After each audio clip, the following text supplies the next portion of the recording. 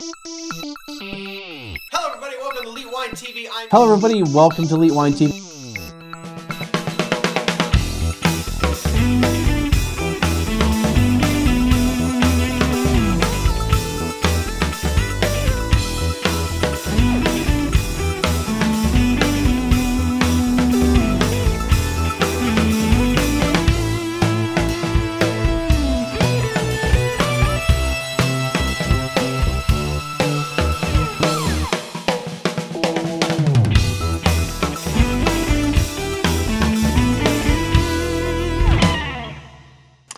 Hello everybody, welcome to Elite Wine TV. I'm your host Mark Fusco here for another edition of the show. So I'm sure I have had a lower third the last episode. I pulled out my little handy dandy portable recorder. It's working now. I pulled it out at the end of the show and it doesn't show it was recording, but I know I hit the record button. I thought I saw it start recording. I put it in my pocket, so maybe I accidentally hit the record button again, which I can't remember ever doing on any other show. I know there's been times I thought I hit the button, and I know I didn't. But anyway, so sorry the audio isn't its normal quality like it is right now. However, hopefully I did some fancy editing and was able to make it sound a little bit better. Camera audio always sucks, but hey, it's always the backup in case something stupid happens. All right, so as you see, we're again one wine today. I usually try to have the episode title figured out ahead of time, but this one I don't know what I'm going to call it because there isn't anything I think I can get creative with the name on this one. So let's just get right into it. This is the 2013 Comte Emo Capodilista La Montecchia Pinot Bianco. I don't really have anything I can get. I want to say the wine from La Montecchia, as in like man from La Mancha, but that was kind of a stretch. And anyway, that's probably the one I'm going to call this episode. So Pinot Bianco. So I got this at $18 from Underground Cellar. It was one of those deals. I can't remember what other wine I got, but this was the entry level wine. I paid $18.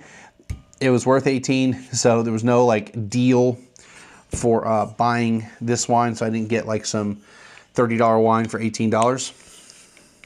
Whoops, there we go. There's something wrong. All right.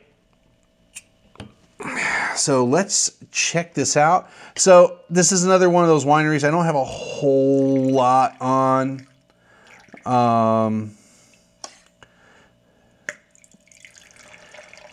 It's just only thing I'm interesting about this wine is that it's been under the same family ownership since the Middle Ages, and they were more viticulturalists. They're farmers than winemakers until I guess somewhat more recently. The Colli Eugenie,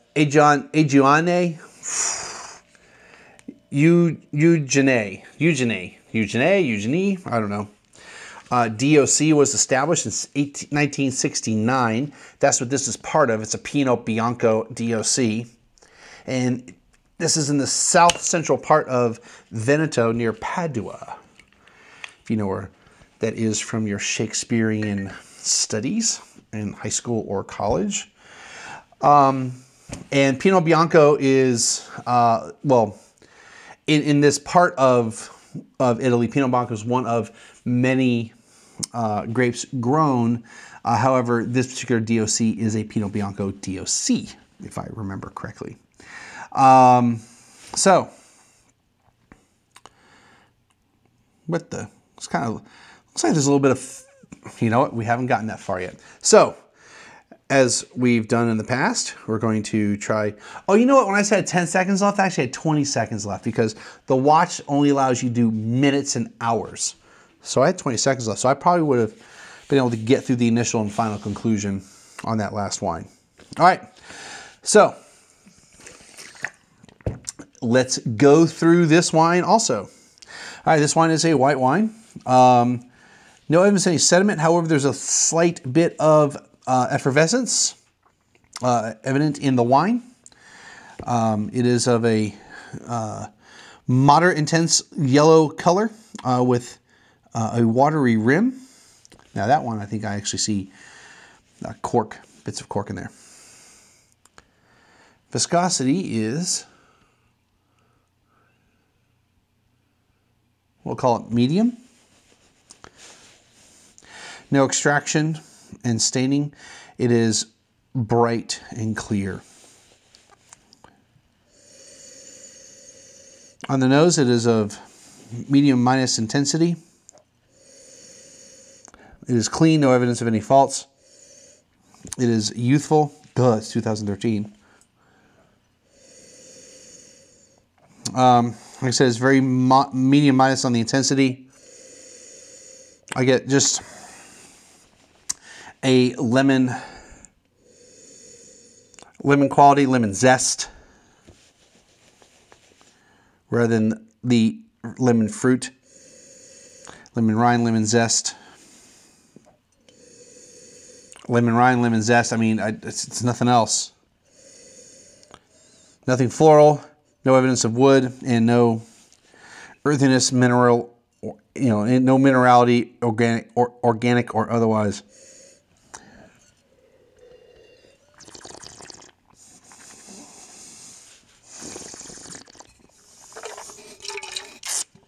This wine is bone dry, no tannin. Acid is high, very tart. Medium minus on the body. Fruit palate confirms the nose. It's loads of lemon, tart lemon.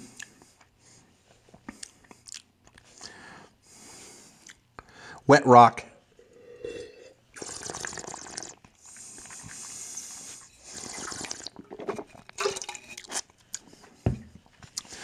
Like wet rock with lemon juice just on it.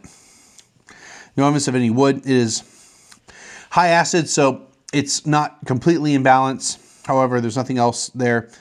It is of medium, moderate, medium plus, whatever finish. It is medium in complexity.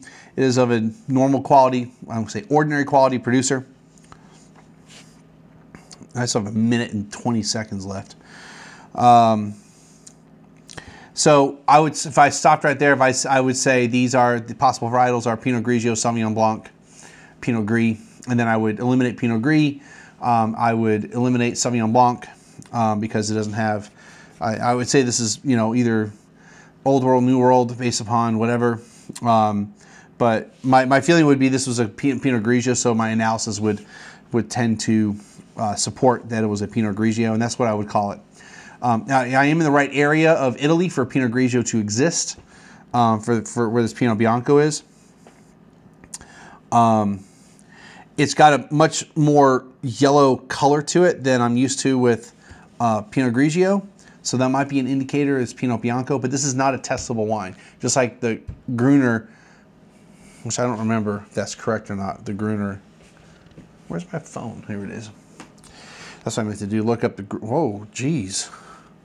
Everyone's liking my Instagram. I'm on Instagram? 1337 Wine. Duh. Let's go over here. Good Lord, how many things I got open? I think that's my watch vibrating. Here we go. So, yeah, dismiss. White wines. Gruner might be. Yeah, Gruner is, but only from Austria. But this, as far as I know, is not. So let's look on the list again. Make sure it's not. Nope. Just Pinot Grigio, not Pinot Bianco. So not something I would expect to see unless they change the rules this year for advanced. That is the advanced list I'm looking at. But that's from 2015. Now, how's the wine? It's a good wine. Kind of like the last wine. Pleasant. It's got a little bit more body to it, but it doesn't have much more. It doesn't have like anything extra in the flavor profile. It's an $18 bottle of wine. Difference between this wine and the last wine is this wine is sitting in my wine fridge for you know, forever, not forever, but for quite a while. So it was, I pulled it out around 55, 56 degrees, whereas the Gruner I pulled out at refrigerator temperature, but it had enough time for it to warm up so that when I was going to taste it, it wasn't going to be too terribly cold. This is, you know, not too terribly cold. It's a good temperature. I mean, it's probably a little bit warmer than ideal serving temperature for a white wine.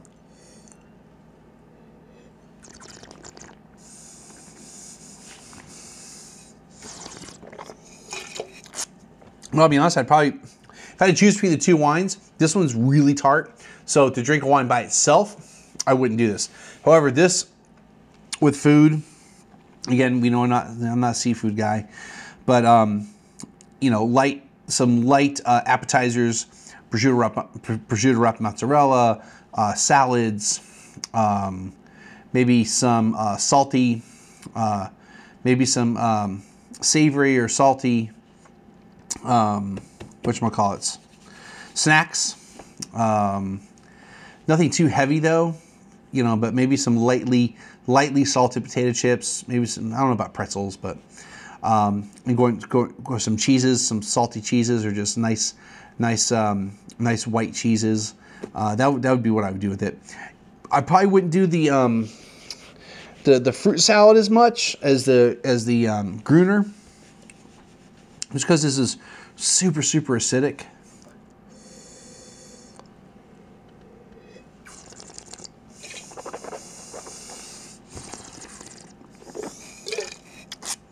But all in all, it's not a bad wine. If you want to try Pinot Bianco. I've never been impressed by Pinot Biancos. They're very much like Pinot Grigio. I confuse them very easily. This one does have a little bit of fizz to it, so I'm a little bit curious about that. So probably in the process, it got a little CO2 in there, but that might be. I didn't get any prickliness from. I don't feel any like effervescence, but that might also be causing me to think it's super acidic. Maybe there's that little bit of effervescence that's giving you a little prickly, you know, on the tongue. It's not a bad wine. It's 18 bucks. I'd probably be happier with the $9 Gruner Veltliner if I was pressed for just a wine to drink on its own. But put the right food with it, it would be good. All right, so that's going to do it for this episode. Man, they're kind of going somewhat fast. As always, leave comments down below, either at the website or on YouTube or wherever. Hit the donate button over here to send me some ducats to buy some more wines.